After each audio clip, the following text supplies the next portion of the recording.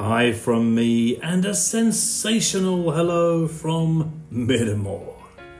Today's word of the day has been suggested by Felicity.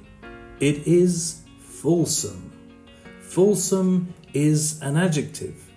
It is usually used in a disapproving way.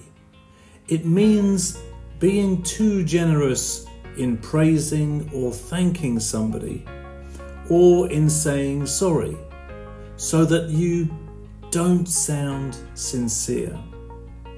The adverb is fulsomely. Fulsome first appeared in English in the mid-13th century. Some example sentences are: our guests were fulsome in their compliments about the food. Despite his fulsome compliments, she couldn't help but feel he was hiding something.